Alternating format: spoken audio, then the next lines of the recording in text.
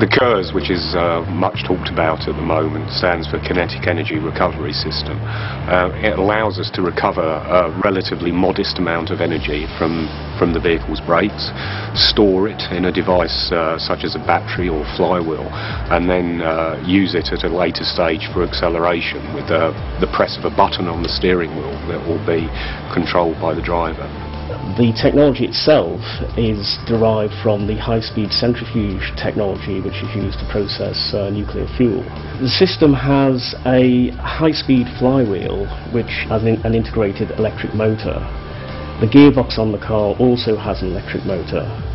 Under braking, the electric motor on the gearbox works as a generator, and that speeds up the flywheel and stores energy.